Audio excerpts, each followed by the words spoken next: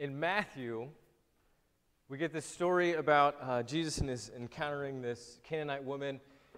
And the story is about how Jesus' disciples push away this woman and won't let her in because Jesus is a Jew and the disciples are Jews, and Jesus, the Messiah, came for the Jews.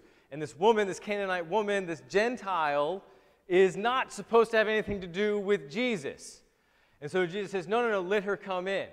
And the story is about how the Gentiles are welcome and should be brought in.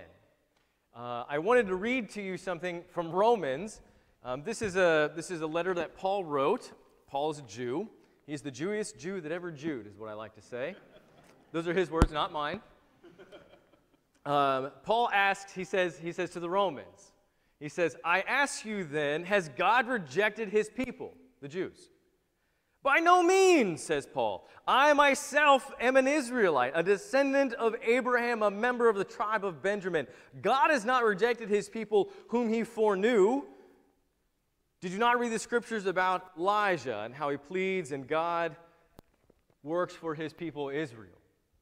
So just 25 years later, just a generation later, we go from what happened with Jesus in the book of Matthew, how the Gentiles couldn't come in, to Paul and him telling all of the Gentiles, no, the Jews can come in. And the message was only for the Gentiles. It totally flip-flopped in just a generation. And I lift that up to you to show you, to remind you, to tell you that we are all really good at thinking that we are really good. And we think that we, the ones who are inside of the lines that we draw, are the best. And anybody outside the lines, thems, are really bad, and they should be exactly where they are, outside the lines.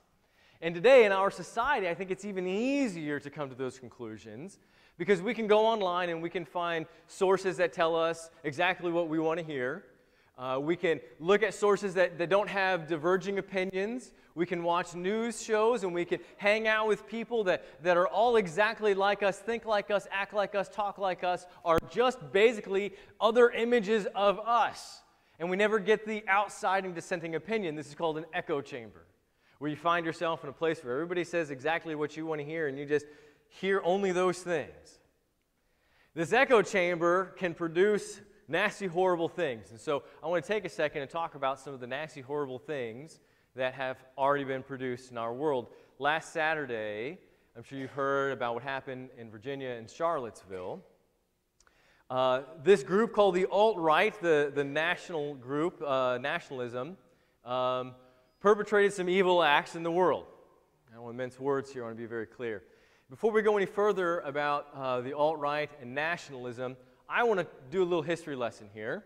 I'm sure you all know this, but we're going to go through it anyway. The Nationalsozialistische Deutsche Arbeiterpartei, right? The Nationalsozialistische Deutsche Arbeiterpartei. Okay, let's break that down. Deutsche, that's German. Nationalsozialistisch is nationalism.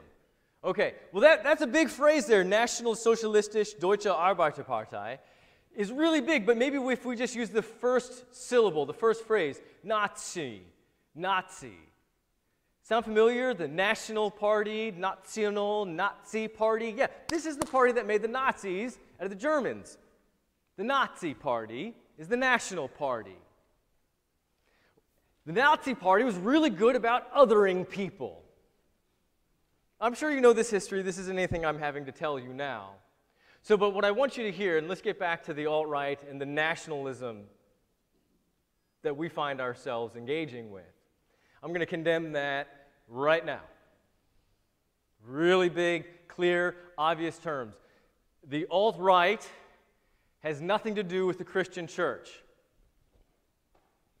If you think the message of the alt-right and nationalism is copacetic with the message of Jesus, then you're not paying attention or listening, because the two are not compatible, not even close to compatible. But I do want to tell you that our Christian values are compatible with our society and our culture.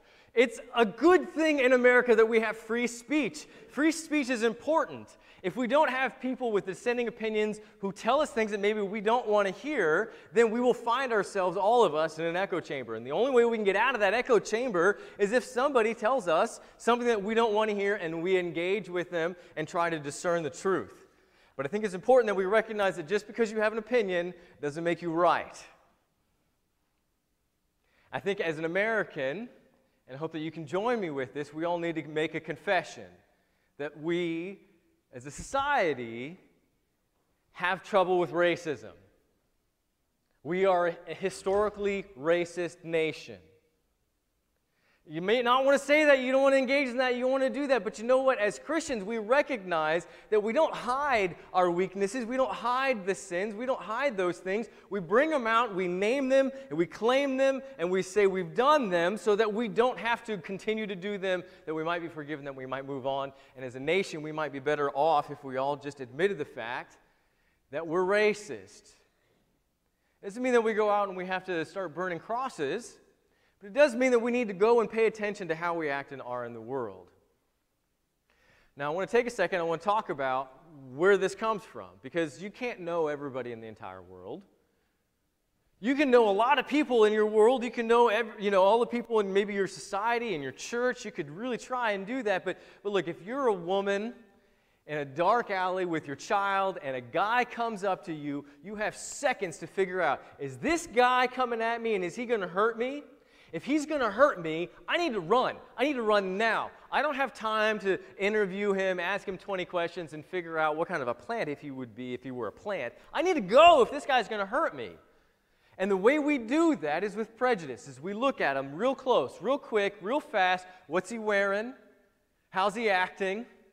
Is he with me? Is he part of my people? If he's with me, if he's part of my people, if he acts like the people that I know, then it's likely that he'll respect me because we're in the same group, and so he won't take advantage of me or hurt me. If he's not, then maybe he will hurt me. And I need to know that right away, because if this is a life or death situation, I have seconds to do something about it. This is why we are prejudiced as human beings, and it can be a helpful thing. Especially if you need to get up and go right quick and fast and now. But just because it's helpful doesn't mean that it's always helpful. In fact, it can go awry. It can go really wrong. And look, there are bad people in this world who want to do us harm. That's why God made Marines. Our Bible reading today is all about how Jesus was telling the Pharisees how they have all these cultural norms. The washing the hands before they eat, it wasn't about being clean. It wasn't about being hygienic. It was because as a person, you probably touched somebody or something that was ritually unclean, ritually impure, like a woman or a Gentile. And if you had these religious cooties on you, you had to get them off. And the way that you got them off was with this rite of washing your hands. And so when Jesus didn't do this, the Pharisees got all up in arms and they were all kinds of mad. How come you're not going along with the flow? This is the way that we've said it. And Jesus' answer is, well, yeah, it's the way you said it. Just because you said it doesn't mean that it's right. And the disciples were all kinds of crazy about that. They're like, yeah, stick it to the man. They don't know what's up. Because Jesus' whole point was God is what's important, and all these other things that we put in our life are secondary. All of them. Up to and including even the religious ones, like washing your hands and getting the religious cooties off of you. There's nothing wrong with it up until you decide that that's what separates, which is what was happening. The Pharisees looked at Jesus, they looked at his disciples, and they said, aha, you're one of them. You're not on the inside, are you? You're not a Jew because you don't wash your hands in just the way right before you eat. And if you're not one of us, that means you're one of them. And if you're one of them, that means God must not love you. So Jesus said, no, that's wrong. You're all kinds of wrong. The disciples were all kinds of excited. The fact that Jesus was with them. And now enter a Canaanite woman. The real one of them. And what do the disciples do? They get all kinds of hypocritical. They push her out and they push her aside. They say, no, you don't want anything to do with this. God, you can't be here. This isn't for you. You know, you don't belong in this kind of a place. This is exactly like looking at somebody and saying, hey, your skin is the wrong color, you don't belong here.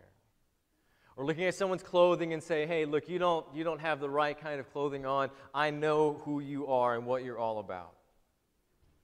This is the exact evil that the alt-right perpetrates into the world. This is evil. I'm not talking like bad. I'm not talking like not a good decision. I'm talking like good and evil. I am authority on good and evil. This is evil. If you say that somebody is good or bad based on the color of their skin, that's evil. And when Christ said to the Pharisees that what they were doing about the washing of the hands, he was trying to let them know that it's not what you say, it's what you do. And what comes out of your heart, that's where the evil is. That's where the intention comes. So if you bear false witness, if you murder, if you're an adulterer, a fornicator, a thief, a slanderer, these are what defile you. And the alt-right, they don't even know what defiles. Because they get to make up their own definition. And now that they've made up their definition, they have no idea what good or bad is because they've decided. And as soon as it doesn't work for them, you know what they're going to do? They're going to tweak it just the right way so it works for them however they want. They are the them. And they are evil. Because it's not just the words. It's not just the words that come out of them that are evil. Those are. It's the intent that those words come from. Our president took a little flack in this last week because he didn't deny the attacks in Charlottesville as quickly as he should, and maybe he should have done it quicker. But look, if you're looking to President Trump as your moral authority, you're going to have a bad time. The president is not a pastor. Jesus is the perfecter of our faith. God is the one who made us. He gave us the manual. He said, this is how you should live. Don't look to President Trump for your moral guidance. It's not going to go well for you. So I want to reinterpret this Bible verse for you. I like to do this every once in a while. I take a little liberty, so go with me here. But let's just imagine, let's re-envision this. So a woman comes up. This is what a neo-Nazi looks like today. You notice there isn't any swastikas. Why? Well, because if there was a swastika, we would all know immediately that's evil, that's bad. This symbol, the little bullseye kind of target circle with a cross through it, that's the symbol of white power. That's what the symbol looks like today. That's the symbol of evil today. It doesn't have big, huge, I'm evil signs on it. It has pride on it. Something that we can get behind, something maybe not so evil. So imagine this neo-Nazi. She comes up to Jesus. No, not the white Jesus. Do you have a real-looking Jesus? That one. The one that would have a difficult time getting through TSA. You remember Jesus was a Middle Eastern Jew, right? Yeah, Jesus is the one that gets strip searched every time he comes into the country. Okay, so this neo-Nazi woman comes up to talk to Jesus, and she says, hey, I need your help. But she never even got to that point because Jesus has bouncers. And they pushed her back way before he even got an opportunity to talk to her. Why? Because she's a Nazi. She's a hate monger. This Nazi isn't going to have anything to do with this Jew, except for maybe to cause trouble. So when she comes up to him, his disciples do what they would naturally do, which is push her off. Get out of here. What are you doing here? And she says, well, I just wanted to talk. And Jesus says, well, let her in. Jesus says, what do you want? I'm just trying to love on people. Why are you coming to make trouble? He says, look, I don't know if yours is the way, Jesus, but I have heard you are something special, and I just wanted to take a little baby step. Maybe yours is the way, and I wanted to see. I wanted to change my way. And Jesus says, well, good. I'll show you the way. I'll give you the life. And he says, look, if you're asking for God, if you're looking for God, if you're knocking on doors trying to find God, you will receive Him. And for us, what does that mean? It means that when we encounter somebody in our life that doesn't look like maybe we think they should look, maybe we shouldn't look at how they look. It means if somebody comes to worship with us, that we shouldn't say, hey, maybe you need to look like us. Imagine what that woman, that neo-Nazi woman or the Canaanite woman, the real story, imagine what her life was like after she encountered Jesus. Totally changed. Imagine what it would have looked like if she went to go try and meet Jesus and they pushed her away. She would have been all kinds of indignant. In fact, she would have had proof. Her entire life as a neo-Nazi, she would have been saying, those Jews, and they're evil, and they're all kinds of hypocritical, and she went to go talk to Jesus, and you know what happened? She got pushed away. Everything everybody's ever told her about the situation was exactly what she experienced. She would have been hardened, calcified, made in concrete, because she would have known for sure, I knew it. I put my foot out there, I exposed myself, and they turned me away. Imagine if somebody comes into our setting, comes to find Jesus into our environment, and nobody says hi. I'm convinced that apathy is even worse than hate. Imagine somebody comes in here and, they've lived life that they're not proud of, and they're just trying to take baby steps, and we look at them, and maybe we can even smell them, and we don't want to say or do anything with them. And they're going to leave. And you know what's going to happen? They're going to say all the things that they knew were right. I knew I should have come. I hear that Christians are hypocrites, and I know that that's the case, and I came, and I wanted just to experience a little love, and nobody even cared. Everything I've ever thought or experienced, it's all true. That's why we're the love, y'all. So that we might extend ourselves to people who are looking to find Jesus. That's why we have Sunday school. Why do we put our kids in Sunday school? It's so that they might be brought up properly. Why do we have all these small groups? It's not because I think maybe you have nothing better to do with your day. It's so that we might build relationships. It's so that we might start the spider web of relationships in our community so that you might be moved and transformed and made into the being that God has made you to be. And maybe you encounter somebody and they're looking to be moved and transformed too. And now you have the tool. You can say, hey, are you in a small group? Come join my small group. We've got room for another. Have you had a cookie? We have the best chocolate chip cookies. Let me get you a cookie. This thing that we do, this church, is not on accident. It's not so that we could go through the motions. It's so that we could be the love. Because there's a lot of people in the world who are the hate. If we don't go to be the love, to confront it, to say, no, that's not it. Yours is not the right way. There is only one way, and it leads to a cross.